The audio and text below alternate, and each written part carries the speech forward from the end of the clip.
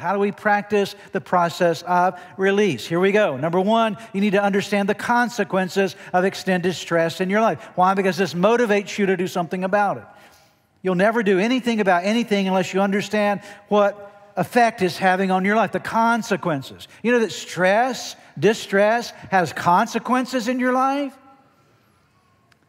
It lowers your immunity. It affects you psychologically. It affects the relationships. It affects you spiritually as well. Look at what Jesus said in Mark chapter 4 as he's describing the working of his word. He's talking about a sower that goes out and sows seed, some by a path, some by rocky ground. Then he comes to this and describes the sowing of his word in the hearts and lives of people and says, still others, like seed, that's the word of God sown among thorns, hear the word. They hear the word of God, but the worries of this life.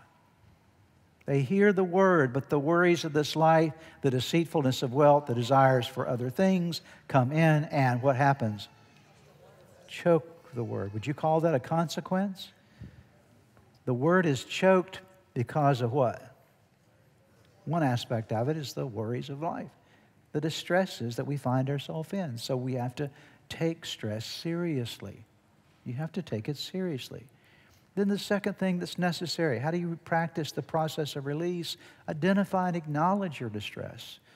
Know where you are on the symptoms that I described a few moments ago. Recognize those in your life. Identify them. Realize when you're there. Realize when you've peaked and now you're at a very distressed place in your life. Use those symptoms. As the psalmist said in Psalm 31, be merciful to me, Lord, for I am in, am I in? Distress. My eyes grow weak with sorrow, my soul and body with grief. David realized where he was, and he asked God for help. He wasn't hiding his distress. He was acknowledging his distress.